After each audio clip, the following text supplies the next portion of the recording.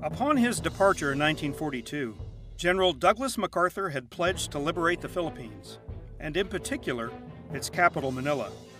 This goal drove General MacArthur's decision-making throughout the war and influenced the U.S.'s strategy for dismantling Japan's empire in the Pacific. After his arrival in Australia, General MacArthur served as the Supreme Commander of Allied forces in the Southwest Pacific area. For MacArthur, a swift return to the Philippines was paramount. His campaign emerged as one of two Allied offensives against the Japanese Empire. The other, Admiral Chester Nimitz's Central Pacific campaign, advanced toward Okinawa. By August 1944, MacArthur's forces had largely completed the New Guinea campaign and were poised to strike the Philippines.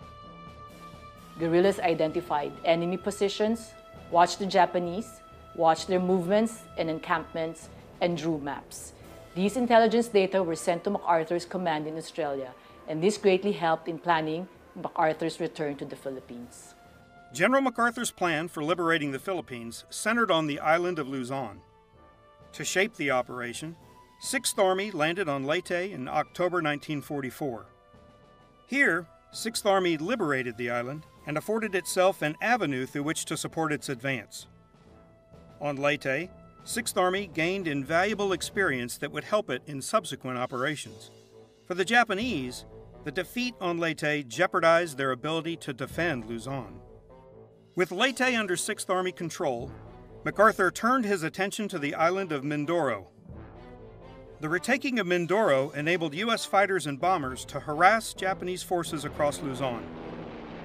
Combined with carrier-based aircraft, a newly constructed airfield on Mindoro meant MacArthur's planned invasion at Lingayen Gulf had ample air support.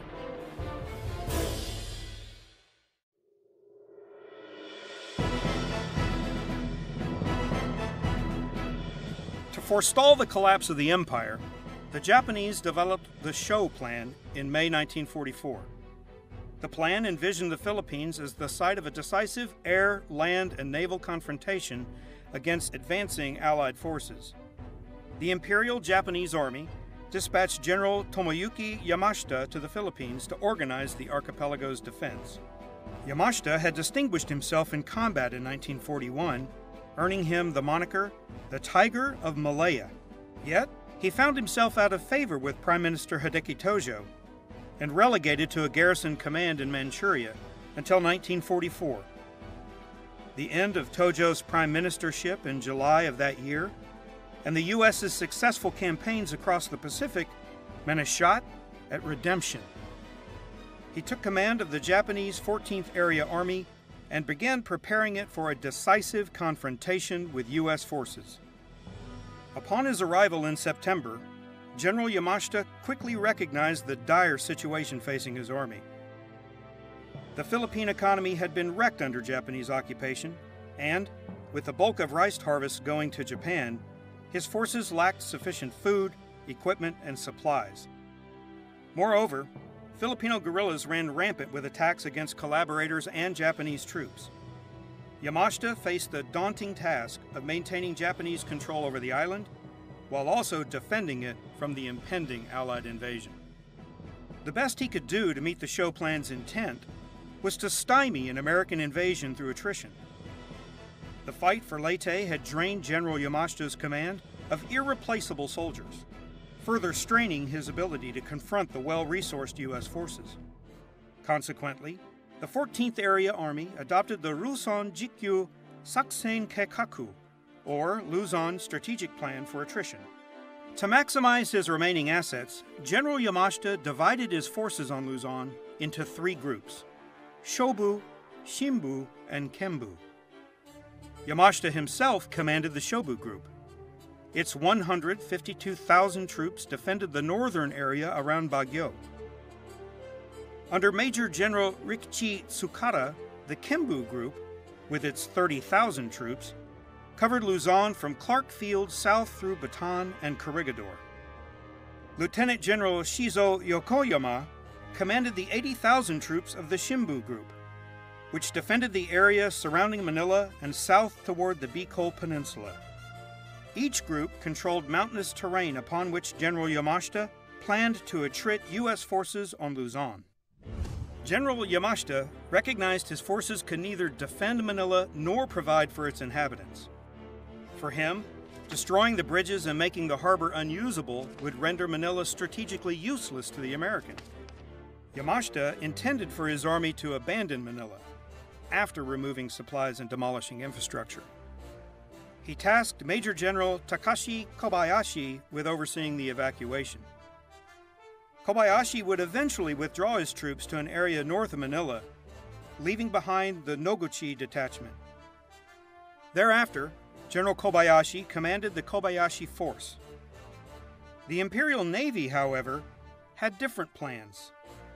Thanks to a command structure that promoted rivalry between the Army and Navy, the commander of the naval garrison in Manila, Rear Admiral Sanji Iwabuchi, operated outside of General Yamashita's control. Through Navy channels, he obtained authorization to defend Manila.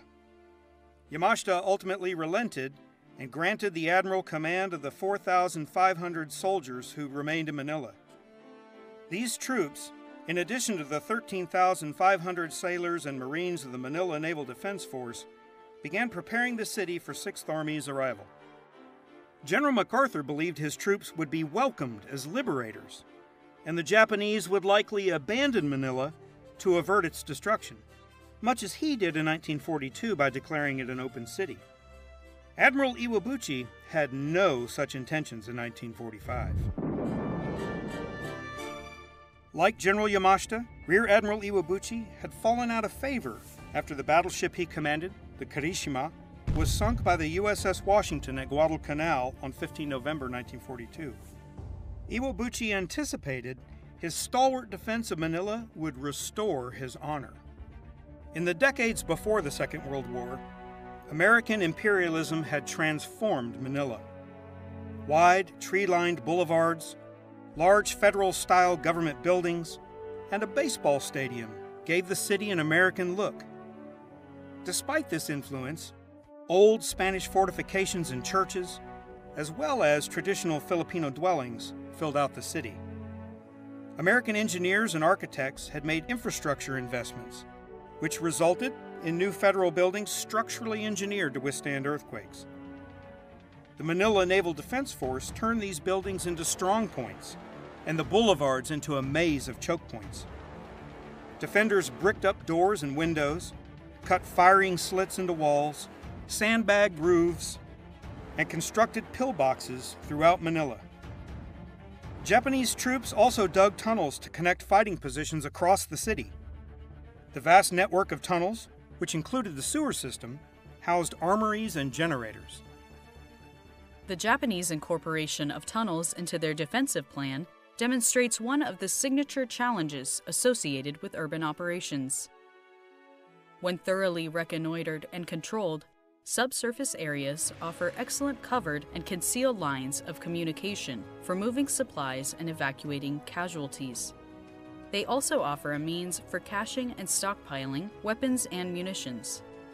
Subsurface areas may include subways, mines, tunnels, sewers, drainage systems, cellars, civil defense shelters, and other underground utility systems. Subsurface areas are used to gain surprise, to maneuver against the rear and flanks of an enemy, and to conduct ambushes.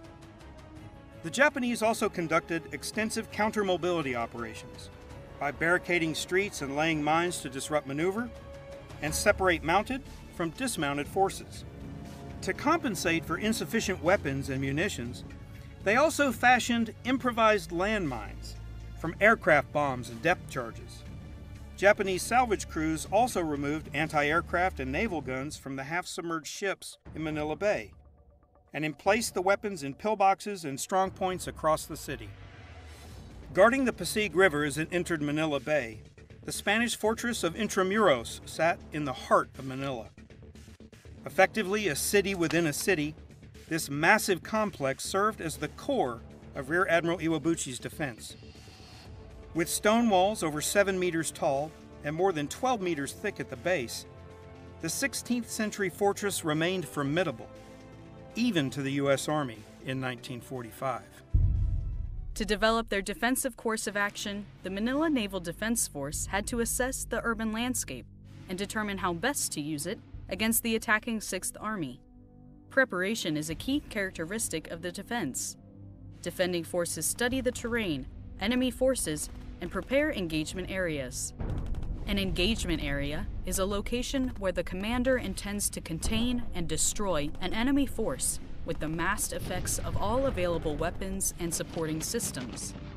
In the defense, commanders shape the enemy approach and steer formations into engagement areas.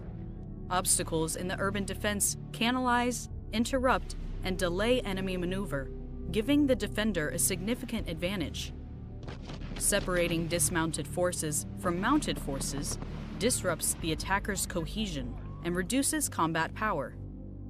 It also exposes the attacker to defeat in detail, as a friendly combined arms element can effectively counterattack the leading enemy dismounted force while leaving the enemy armored force vulnerable to anti-armor attack by dismounted troops. The Japanese anticipated an American attack from the south, not the north. Iwabuchi surmised the Kembu and Shobu groups would thwart any U.S. advance from the north. He established a series of defensive strongpoints in southern Manila known as the Genko Line. The Genko Line provided defense in depth that stretched from the Manila Polo Club to Nichols Field to Mabatu Point, with Fort William McKinley to the northeast. The line consisted of makeshift minefields made up of aerial bombs and depth charges, as well as 1,200 pillboxes and numerous anti-aircraft and naval guns used as field artillery. With its mutually supported strongpoints and battle positions, the Genko Line possessed the depth necessary to stall even the best equipped forces. Another characteristic of the defense, operations in depth, is the simultaneous application of combat power throughout an area of operations. Operations in depth disrupt enemy long-range fires, sustainment, and command and control, and prevent enemy forces from maintaining their tempo. Mutual support exists when positions and units support each other by direct and indirect fires, preventing an enemy force from attacking one position without being subjected to fire from one or more adjacent positions. Mutual support increases the strength of all defensive positions, prevents defeat in detail, and helps prevent enemy infiltration between positions. Despite these preparations south of Manila, Iwabuchi was not ready for the overwhelming U.S. advance from the north.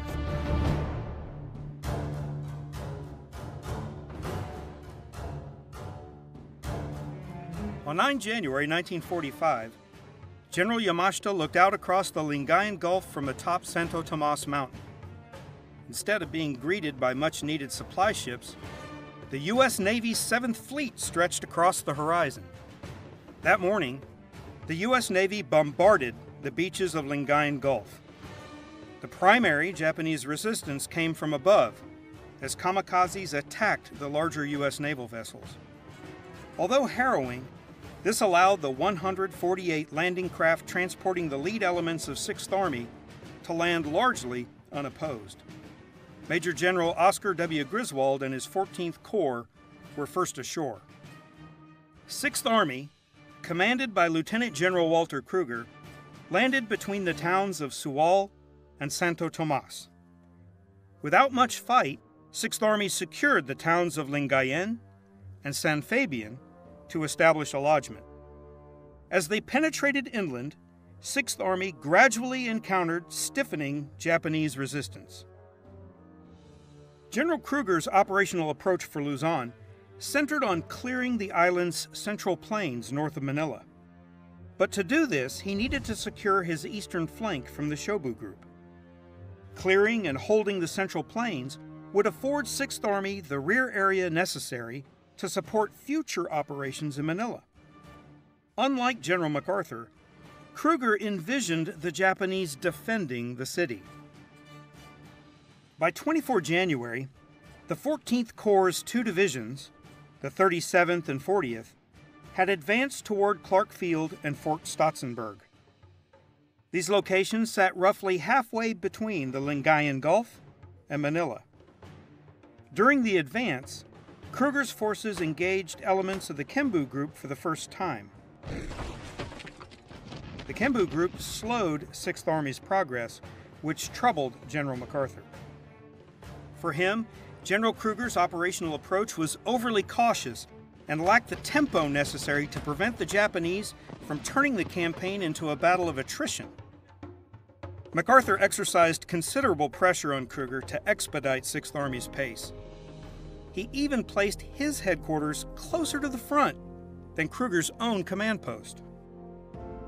Manila mattered most to General MacArthur. The plight of American prisoners of war held in Manila made liberating the city a priority for him. MacArthur and his staff knew of the suffering of POWs at the hands of their Japanese captors. Many of the POWs were veterans of Bataan and Corregidor.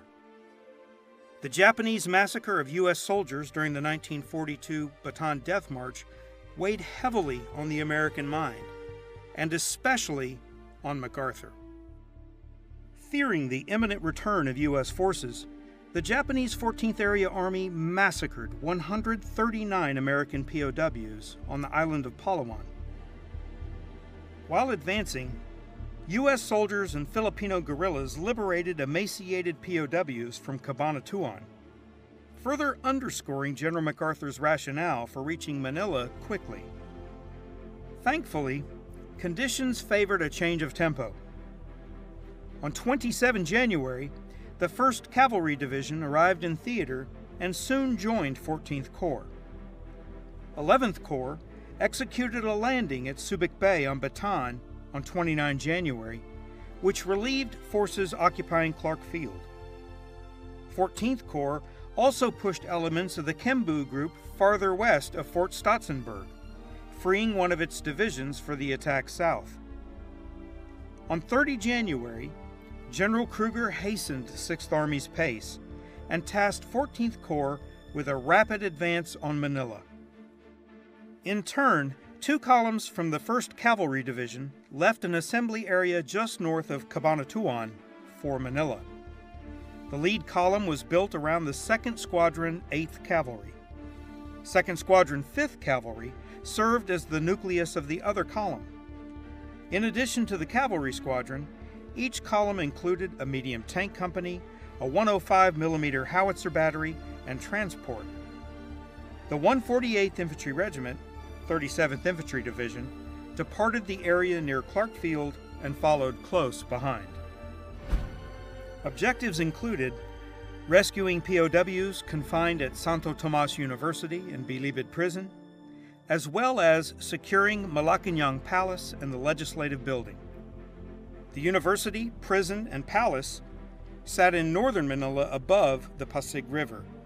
The Legislative Building was located south of the river. U.S. forces also attacked from the south to prevent the Shimbu Group from reinforcing the Manila Naval Defense Force. Two regiments from the 11th Airborne Division executed amphibious landings near the town of Nasugbu on 31 January. This placed the 11th Airborne approximately 88 kilometers southwest of Manila. As the two regiments advanced, the 511th Parachute Infantry Regiment joined them after executing an airborne operation on Tagaytay Ridge. Upon reaching Manila, these units operated under 6th Army. From the north, the 1st Cavalry Division's columns surprised Japanese troops on the outskirts of Manila. On 3 February, they arrived at Grace Park on the city's northern edge. The 1st Cavalry Division's lead column then pressed on to Santo Tomas University. After defeating the Japanese guards, the U.S. soldiers liberated 3,500 civilian captives. The next day, the 37th Infantry Division's 148th Infantry Regiment liberated 465 civilians and 810 POWs from the nearby Bilibid prison. Soldiers of the 1st Cavalry Division's 1st Column secured Malacanang Palace, but the Legislative Building still sat well beyond reach. 1st Cavalry Division's order to secure these sites highlights the importance of controlling essential buildings, infrastructure, and locations during urban operations. Many urban areas are too large to be completely occupied or effectively controlled without an enormous force. Therefore, commanders should focus their efforts on controlling only the essentials to mission accomplishment. At a minimum, this requires control of key terrain. In an urban environment, commanders determine key terrain based on its functional, political, economic, or social significance. The 1st Cavalry Division's columns arrived before the Manila Naval Defense Force completed its preparations north of the Pasig River. The sudden shift of 14th Corps from fighting the Kembu Group near Clark Field to a rapid advance on Manila caught the Japanese defenders off guard and unprepared. To stall the Americans, Iwabuchi ordered the wholesale destruction of buildings and infrastructure. As the 1st Cavalry and 37th Infantry Divisions entered the city, Japanese troops began laying waste to the area north of the Pasig. Admiral Iwabuchi ordered the destruction of electrical and water utilities. His troops detonated aircraft bombs and gasoline barrels which consumed entire neighborhoods. The fires destroyed some of Manila's oldest cultural institutions and gutted its commercial district. The 14th Corps commander, Lieutenant General Oscar Griswold, noted, "A lot of this destruction is wanton and of no military purpose." The Manila Naval Defense Force also began the systematic massacre of civilians. As U.S. troops liberated Santo Tomas University, Japanese soldiers rounded up suspected Filipino guerrillas in the city's Tondo district. By evening, Japanese soldiers had beheaded approximately 20 men. The slaughter continued as they bound and bayoneted women and children, leaving the bodies of 19 women and 27 children in a vacant lot. Some survived, and their testimony later helped U.S. Army war crime investigations. The Manila Naval Defense Force's actions ensured the city descended into the depths of barbarity before the battle had even begun. Having achieved 3 of its 4 objectives, 14th Corps began clearing Manila north of the Pasig River. With the 37th Infantry Division as the main effort, the Corps advanced south. Finally, on 5 February, they reached the Pasig River, but Japanese forces had destroyed the last remaining bridge over this vital waterway. Meanwhile, the 1st Cavalry Division conducted a flanking maneuver east through the suburbs, but was soon redirected to secure a critical water treatment facility farther north. Then, the 1st Cavalry Division attacked west toward Manila Bay in an effort to block the Japanese withdrawal. Despite securing several of their intermediate objectives, the U.S. forces' rapid advance did not last.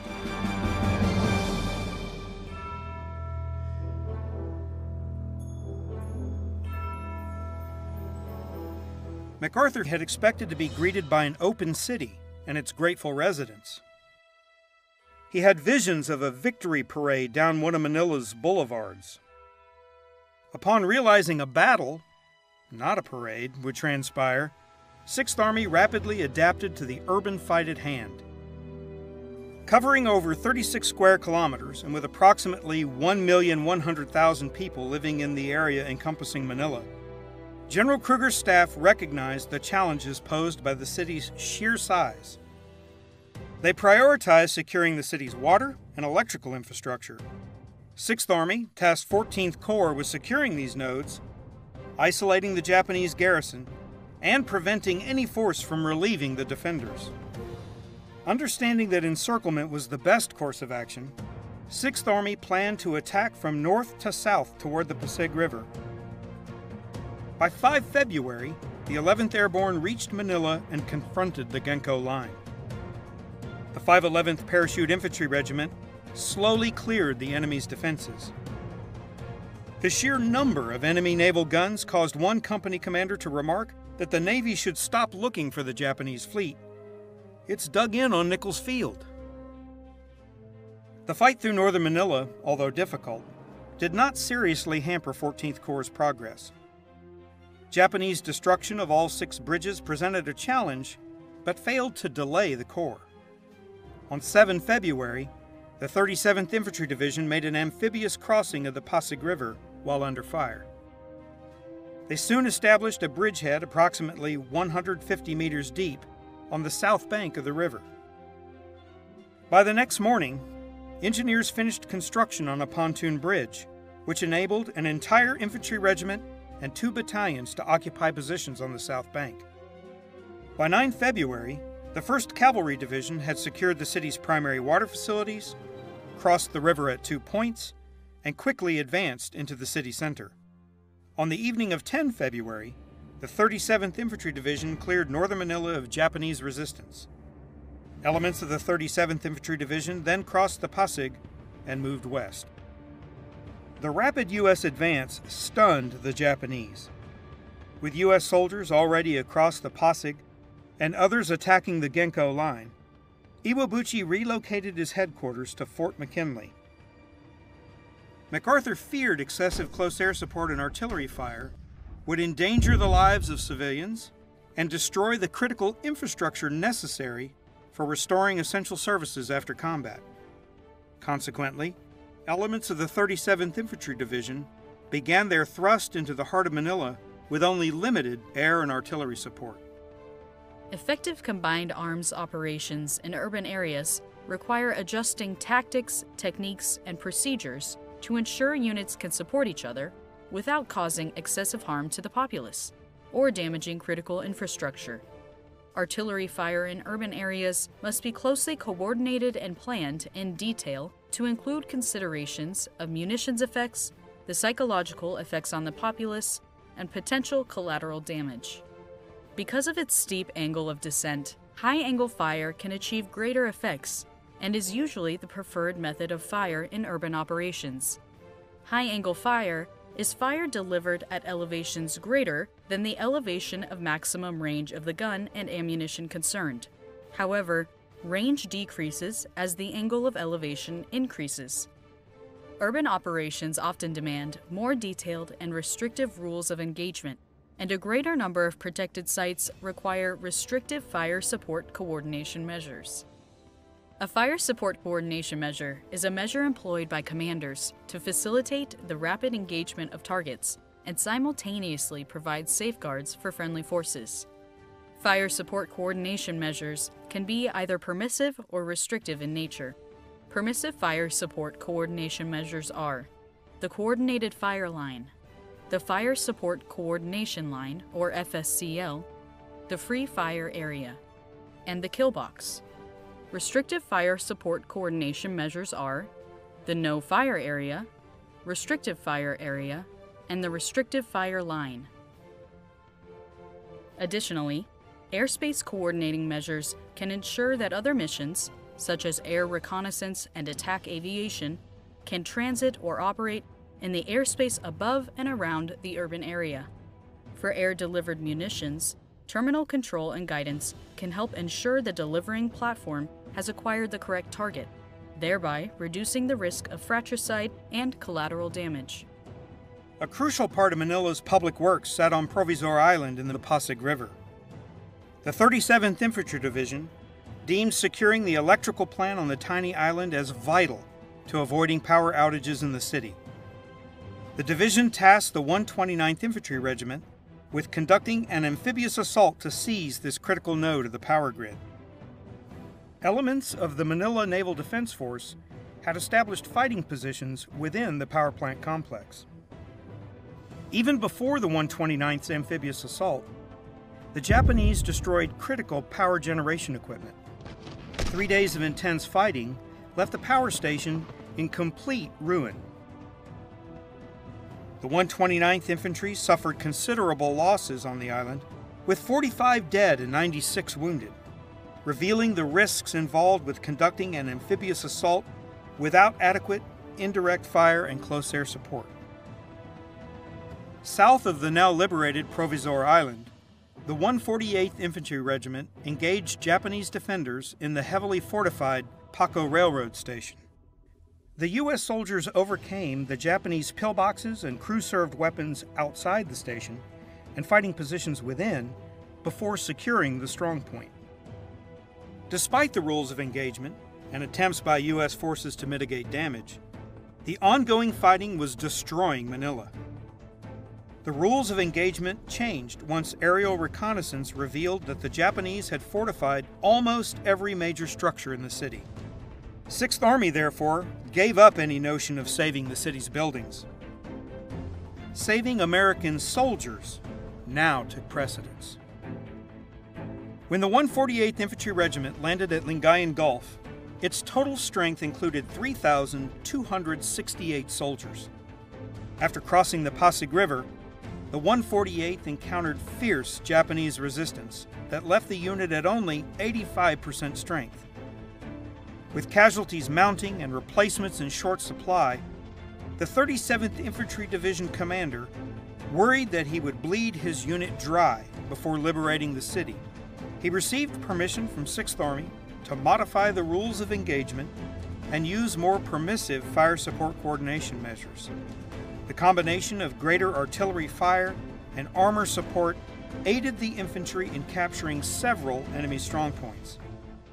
The Japanese defenders did not give up. The new police station required 8 days of intense bombardment and 4 infantry assaults before falling to the 129th Infantry Regiment.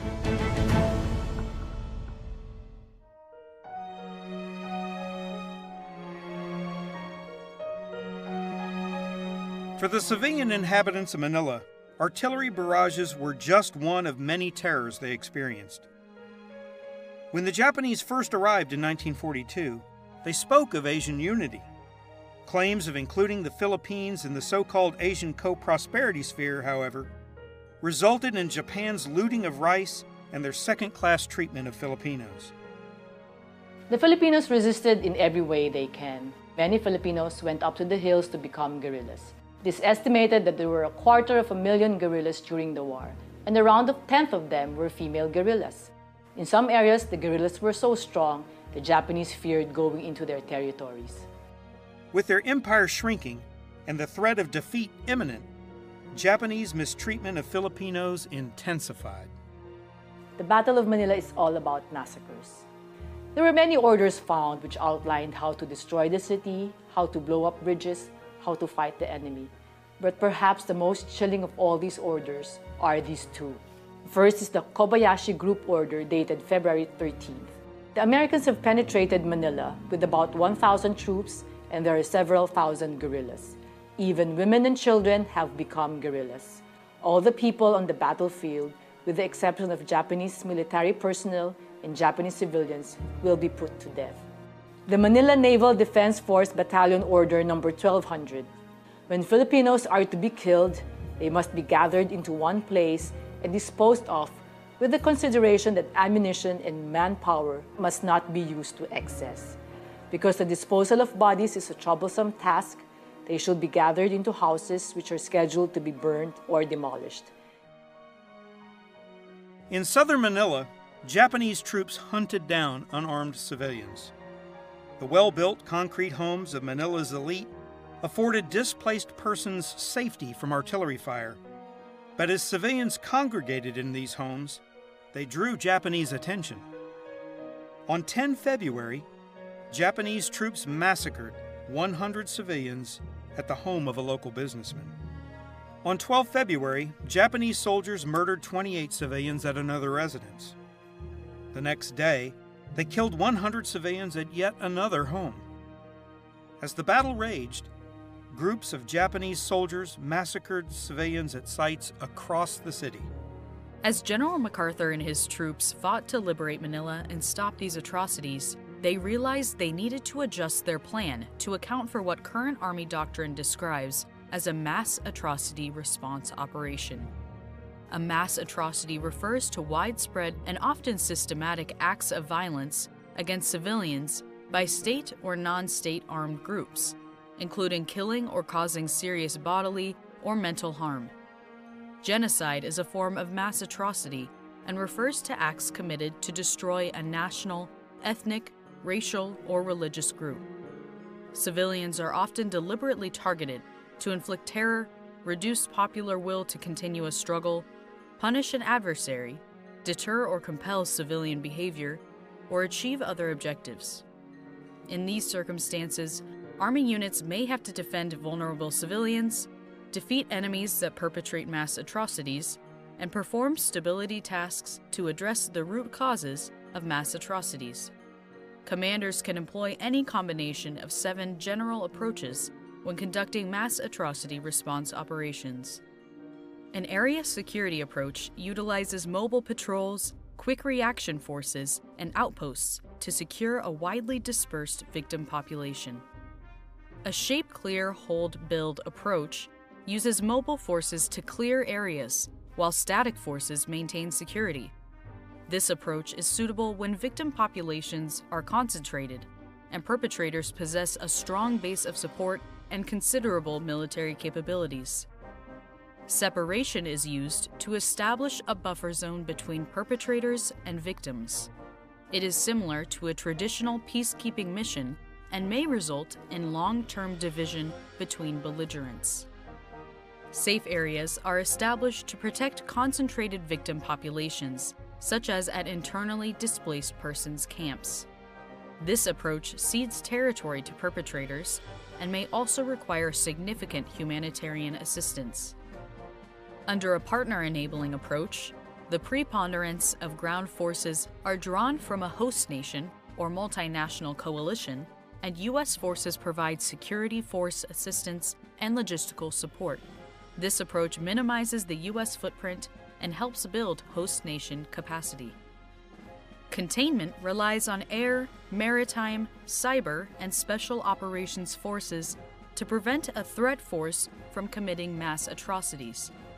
This approach is often integrated with diplomatic and informational efforts and offers a limited means of protecting victims. Containment is more of a deterrent and often a precursor to other approaches.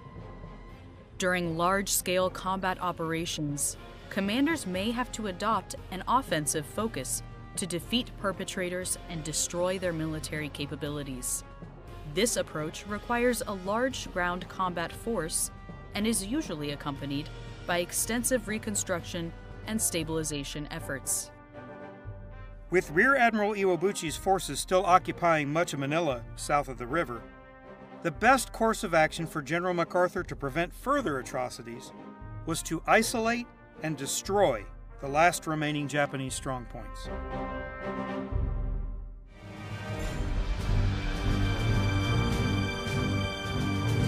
As the fight raged at Nichols Field and U.S. troops moved into position at the Philippine General Hospital, the 1st Cavalry Division advanced to the waters of Manila Bay.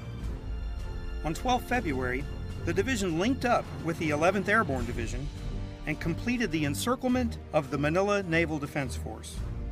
After elements of the 11th Airborne captured Nichols Field on 13 February, the 1st Cavalry Division continued its clearing operations. Resistance stiffened as 14th Corps advanced farther south into the city. Troops fought block by block and building by building against Japanese defenders who often refused to surrender. The clearing of the Pasay district was typical of engagements that occurred all across the city. Over a period of 2 days, the 12th Cavalry Regiment and the 2nd Squadron of the 5th Cavalry Regiment fought their way north on Vito Cruz Street in the vicinity of Harrison Park, LaSalle University, and Rizal Memorial Baseball Stadium. The units engaged several heavily fortified Japanese strongpoints. On 15 February, 12th Cavalry conducted preparation fire against the heavily defended LaSalle University for over an hour before clearing it. After clearing the university, 12th Cavalry moved on to Harrison Park and Rizal Memorial Baseball Stadium. The concrete structures and clear fields of fire made Harrison and Rizal costly objectives for the Americans. Between 15 and 18 February, 12th Cavalry cleared Harrison Park and nearby Fort Abad, leaving the baseball stadium to 5th Cavalry. A surreal scene then unfolded when, instead of baseball teams, U.S. soldiers and 3 of 5th Cavalry's Sherman tanks took the field to battle Japanese defenders, holed up in the dugouts and entrenched on the Diamond. The fight for Harrison Park, LaSalle University, and Rizal Memorial Baseball Stadium cost the 1st Cavalry Division 40 dead and 315 wounded. Meanwhile, the 129th and 145th Infantry Regiments secured the new police station. Similarly, the 148th attacked the Japanese positions in the Philippine General Hospital. The 148th encountered intense fire from basement fighting positions. They were also continually harassed by enemy fire from upper-level windows and rooftops. On the first day, the 148th Infantry suffered 22 killed in action and 29 wounded. Although initially reluctant to fire on a hospital, the presence of Japanese fortifications confirmed the target as legitimate, and 14th Corps authorized indirect fire support. Consequently, the 140th Field Artillery Battalion fired over 2,000 high-explosive rounds in the vicinity of the Japanese-held hospital, while the 82nd Chemical Mortar Battalion fired over 1,000 high-explosive mortar rounds and hundreds of white phosphorus rounds. The 1st Cavalry then occupied attack positions south of the hospital in preparation for the pending assault. Simultaneously, the 145th Infantry continued its attack against the main hospital buildings with only meager gains. On 16 February, the 148th Infantry learned that civilians remained inside the hospital complex, which prompted an immediate change of tactics. Up to this point, the regiment had used point-blank, direct fire from tanks, tank destroyers, and self-propelled guns to blast breach points into the walls of fortified buildings. Having identified civilians in the hospital complex, the regiment abandoned this practice and instead relied entirely on its infantry to gain access to the buildings. On 17 February, the 148th methodically advanced its support by fire and assault elements to ensure they maintained mutual support while avoiding excessive collateral damage and civilian casualties. The unit's progress was hindered by the need to evacuate a constant stream of civilians on the battlefield. Although it was slow, the 148th Infantry controlled 2 of the hospital's 4 wings and 2 other buildings in the complex by the end of the day. In sum, the regiment evacuated nearly 7,000 civilians. The 148th then turned its attention to consolidating gains, with its troops engaging pockets of resistance until they were relieved by the 1st Cavalry. 6th Army had broken the Genko Line. The collapse of the Genko Line caused Rear Admiral Iwabuchi to relocate his headquarters from Fort McKinley to Intramuros. This action coincided with an effort by the Shimbu Group to break the encirclement for possible escape by the Manila Naval Defense Force. Between 15 and 18 February, the Shimbu Group's 31st Infantry Regiment, 8th Infantry Division, and 2 Provisional Infantry Battalions sought to cross the Marikina River from the north and seize the Novaliches Dam. Simultaneously, the Kobayashi Force attempted to capture the Balara water filters before linking up with the northern prong. Piecemeal Japanese attacks over the next 3 days all failed to disrupt 14th Corps' plans and relieve elements of the Manila Naval Defense Force. The battle raged across Manila. 14th Corps' fights for City Hall and the General Post Office required sustained artillery fire to defeat the 200 Japanese defenders.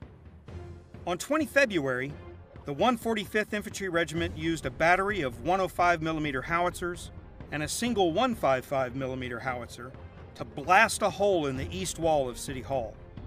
A platoon then attempted to exploit the gap, but Japanese resistance halted their advance.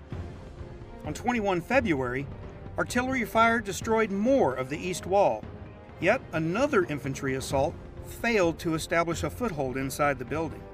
The following day, 22 February, U.S. forces employed direct artillery fire and point-blank tank fire at the building's east side, upper levels, and roof.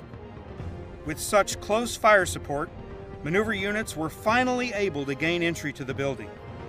The Japanese defenders isolated themselves on the first floor and refused to surrender.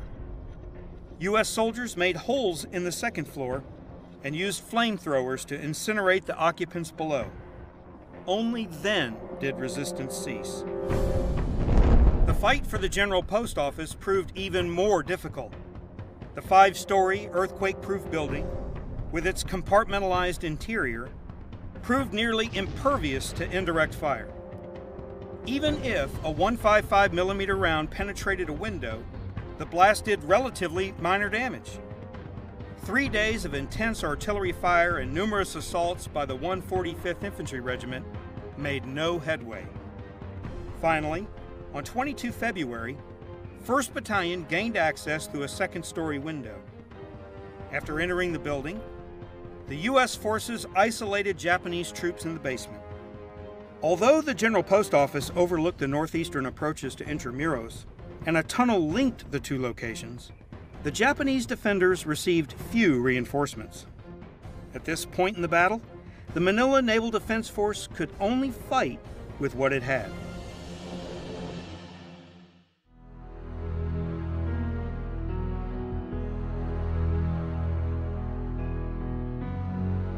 As the battle dragged on south of the Pasig River, 14th Corps began consolidating gains in areas under American control. With the local government in shambles and the city largely destroyed, 14th Corps alone had the ability to provide relief for the city's inhabitants. What followed was the initial phase of the Corps' effort to consolidate gains and restore order to Manila. Operations to consolidate gains are activities to make enduring any temporary operational success and to set the conditions for a sustainable security environment, allowing for a transition of control to other legitimate authorities. Early and effective consolidation activities are a form of exploitation performed while other operations are ongoing, and they enable the achievement of lasting favorable outcomes in the shortest time span. While Army forces consolidate gains throughout an operation, consolidating gains becomes the overall focus of Army forces after large-scale combat has concluded, and can therefore be considered a mechanism for transitioning from offensive operations to stability operations. Consolidation of gains activities consist of security and stability tasks and will likely involve combat against bypassed enemy forces and remnants of defeated units. Units may initially conduct only minimum essential stability tasks and then transition into a more deliberate execution of stability tasks once security improves. Units in the close area involved in close combat do not consolidate gains. Instead, divisions and corps assign either a brigade combat team or a division, respectively, to consolidate gains in the rear area. When consolidating gains, 6th Army divided the city into 8 districts, based on its natural and man-made features. As maneuver elements fought the remaining Japanese defenders, 6th Army attached Philippine Civil Affairs units to 14th Corps in liberated city districts. U.S. soldiers and Filipino nationals served together in these units. A typical unit included 10 officers and 39 enlisted soldiers, trained for specific roles.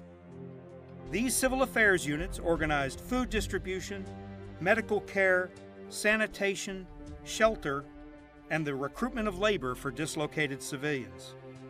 Additionally, these units provided care for the former prisoners of Santo Tomas University. According to Army doctrine, there are 2 minimum essential stability tasks that are conducted during the initial phases of operations to consolidate gains. First, units establish civil security to protect the population from violence and restore public order. Second, Army forces provide for the immediate needs of the populace, ensuring access to food, water, shelter, and emergency medical treatment. While units are legally responsible for ensuring the protection and well-being of civilian populations, they are not required to perform these tasks if an appropriate host nation or civilian relief organization is available. Using host nation personnel to provide essential services and humanitarian aid can be an important first step in rebuilding the public's confidence and trust in the host nation government. Restoring order to Manila required providing civil security and distributing relief supplies. Division and Corps provost marshals and supply officers worked to accomplish both. Obtaining supplies during an ongoing battle required an extensive logistics network and detailed planning to balance the demand for fuel and ammunition against the need for food and medical supplies.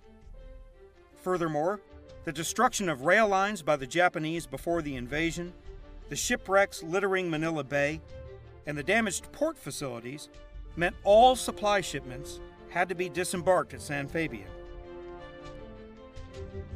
From there, trucks completed the 193-kilometer journey to northern Manila and deposited relief supplies in warehouses administered by the 6th Army Civil Affairs Section. This section also began the process of restoring public services and utilities. To address the scarcity of potable water, it established water distribution points throughout the city. Whenever possible, civil affairs units received assistance from combat troops. Together, these units began restoring basic essential services and alleviated suffering in the city, while fighting continued just south of the Pasig River.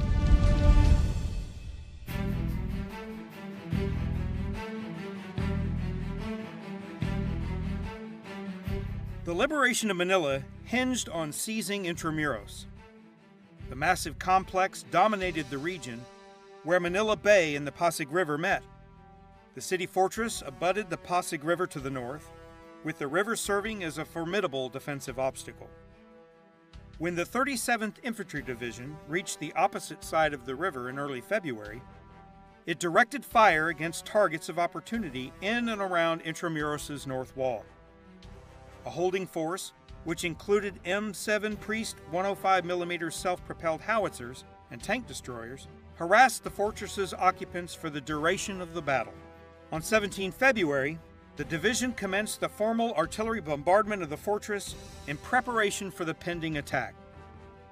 When the time came for them to assault Intramuros, American fire had long since silenced all of the Japanese artillery and mortars within. The 37th Infantry Division outlined its plan for the attack on Intramuros in Field Order 30, which set 23 February as the operation's start date. On the night of 22 February, heavy direct-fire weapons and artillery engaged predetermined targets. To the north and east of Intramuros, the 37th Infantry Division placed 12 105mm and 6 155mm artillery pieces in direct-fire positions. Charlie Battery, 544th Field Artillery Battalion, used its massive 240mm howitzers to breach the north wall and destroy a Japanese strongpoint at the nearby government mint. The 6th 37th Tank Destroyer Battalion also blasted holes in the fortress's northern wall for later exploitation by the infantry. As part of a shaping operation, the 3rd Battalion, 145th Infantry isolated Japanese troops in the agriculture, finance, and legislative buildings during the night, preventing them from relieving the garrison in Intramuros. At 0730 on 23 February, all of the 37th Infantry Division's artillery and armor initiated a support-by-fire mission against Intramuros.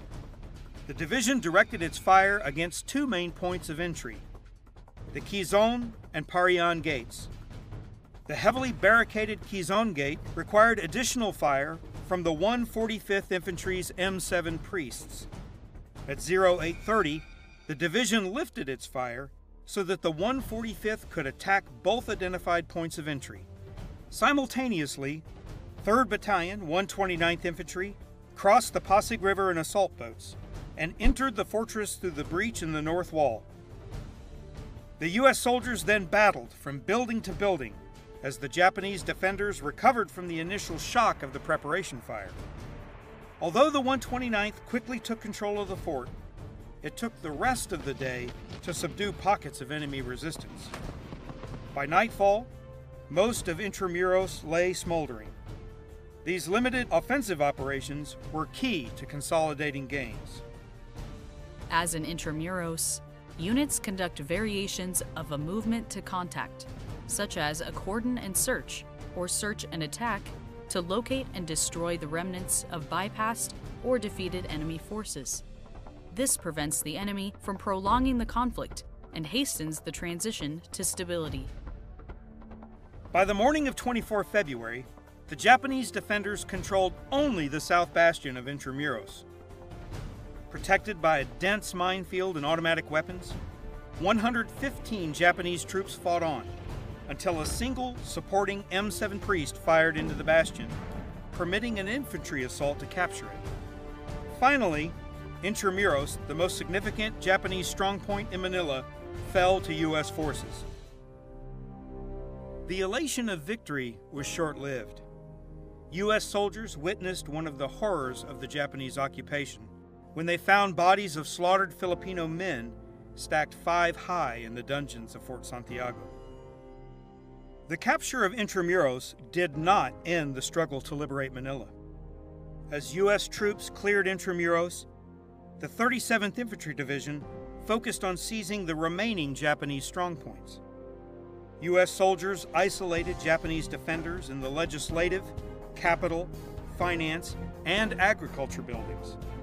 These structures were earthquake-proof, in close proximity to one another, and provided mutual fire support. Additionally, wide-open green spaces offered an unobstructed view of all avenues of approach and made exceptional engagement areas. With the fall of Intramuros, the Manila Naval Defense Force's command and control had collapsed, and troops in all 4 buildings operated with little, if any, leadership. Initially, the 37th Division intended to starve out the Japanese defenders, but they realized that could drag on far too long and impede the consolidation of gains. Instead, the U.S. Army resorted to a proven tactic: massive preparation fire followed by carefully coordinated infantry assaults. On 24 February, the 136th Field Artillery Battalion began a 2-day fire mission on the government buildings. On the morning of 26 February, 1st Battalion 148th Infantry entered the ground floor of the Legislative Building. Stubborn resistance by the Japanese defenders stalled the American advance and prompted another intense artillery bombardment on 27 February. After 2 hours, both the north and south wings were in ruin. Clearing efforts commenced shortly thereafter and lasted until midday on the 28th. 6th Army's ultimate goal was to transfer authority to a restored Philippine Commonwealth government as soon as possible. Despite the ongoing battle, General MacArthur restored the Commonwealth government of the Philippines on 27 February. The transfer of authority took place at the Malacañang Palace, which had largely escaped damage. Here, roughly 50 years earlier, General MacArthur's father, General Arthur MacArthur, governed the Philippines as an American territory. Now, in the same room used by his father, General Douglas MacArthur proclaimed the restoration of Filipino authority under the Commonwealth government. Meanwhile, the 5th Cavalry Regiment fought for control of the Bureau of Agriculture. There, cavalry troops relied on intense artillery fire to destroy the Japanese strongpoint. The agriculture building soon collapsed, burying the defenders under its rubble. Lost within the debris were the bodies of Rear Admiral Iwabuchi and his staff. They had died by suicide after the fall of Intramuros. Tanks equipped with flamethrowers reduced pockets of resistance, but not until 1 March did the 5th Cavalry secure the building. By 3 March, the U.S. Army controlled the shattered remains of all 4 government buildings. The battle was finally over.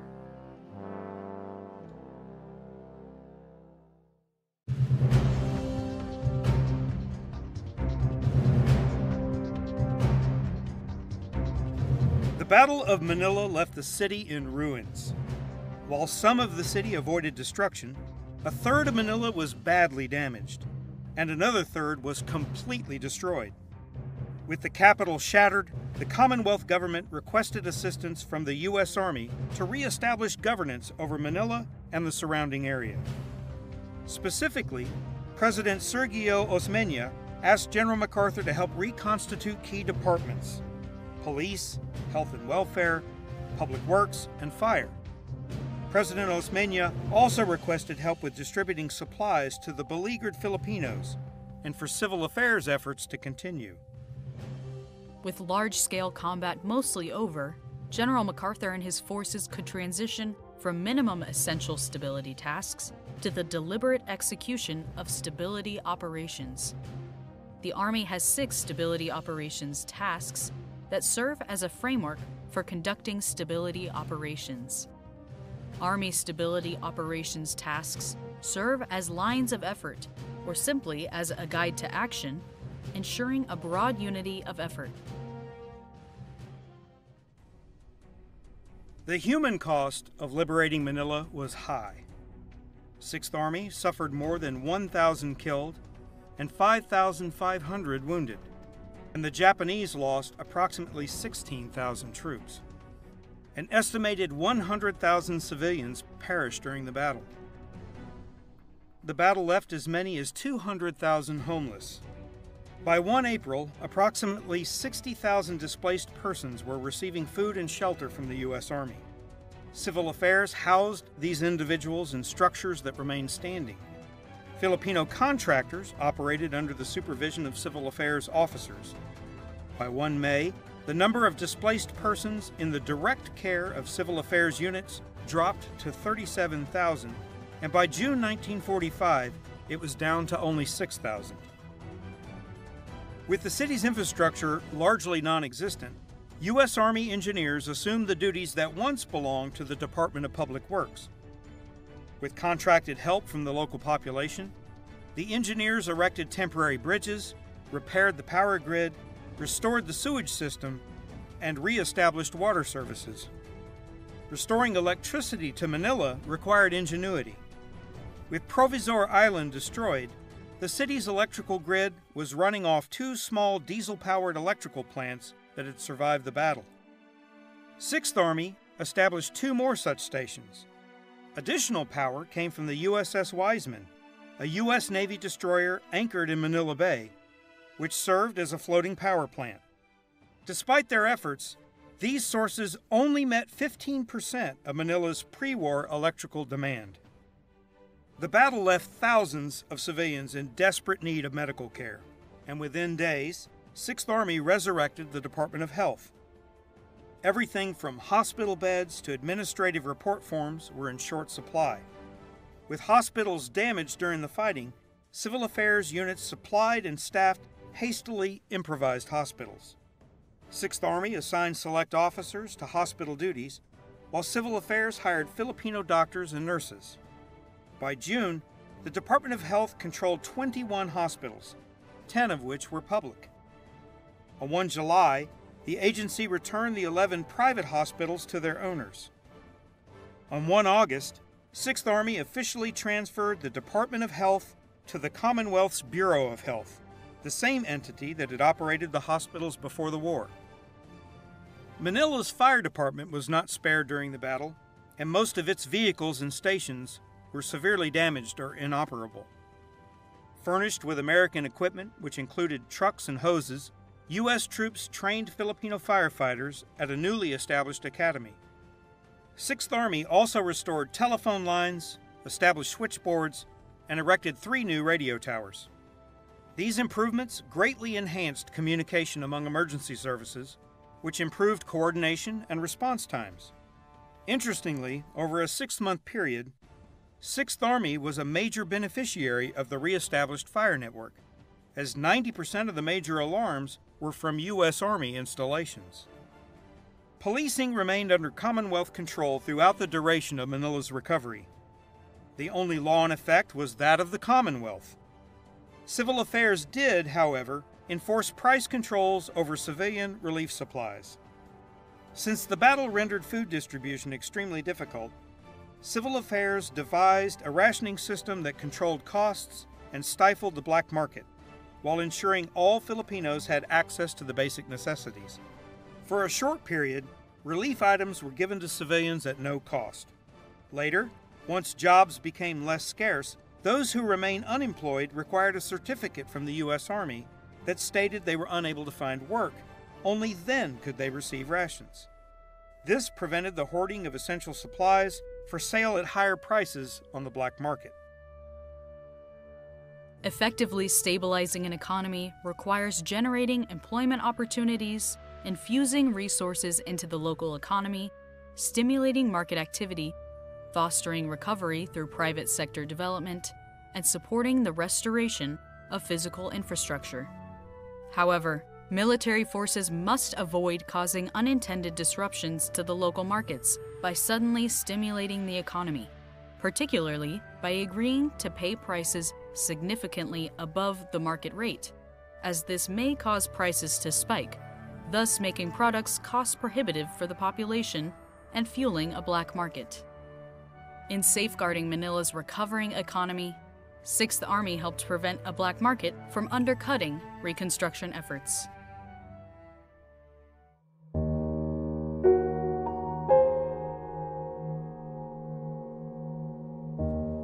Sixth Army had freed Manila, but at a great cost.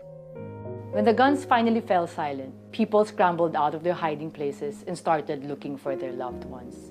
Since there were thousands of decomposing bodies in the streets, there was no recourse but to bulldoze these bodies into big pits that became mass graves. And in those graves lie our doctors and scientists, our architects and engineers, teachers, businessmen, and bright young people, murdered in cold blood by maniacal Japanese troops.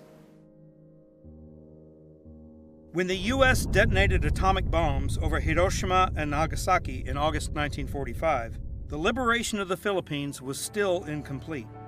General Yamashita's Shobu Group had been fighting a war of attrition against 6th Army in northern Luzon. Only with Imperial Japan's unconditional surrender on 15 August did Yamashita's forces end their fight and the U.S. Army complete the liberation of the Philippines. In consolidating gains, 6th Army restored a semblance of order to a city wrought with chaos and prevented the Manila Naval Defense Force from prolonging the conflict. Timely stability operations prevented undue suffering and restored the essential services necessary to hasten a return to normalcy. The rapid transfer of authority was only made possible by close cooperation between the U.S. Army and the Commonwealth Government of the Philippines.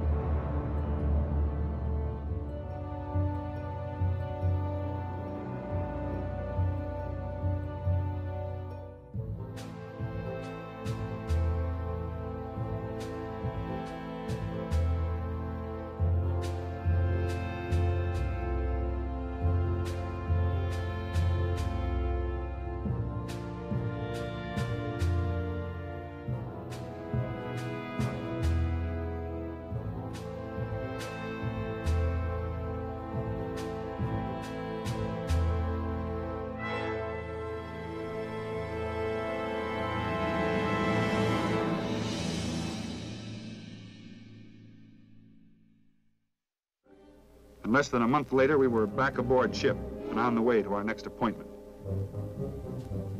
About the only place left to go in early '45 was Japan itself. We almost made it, Okinawa.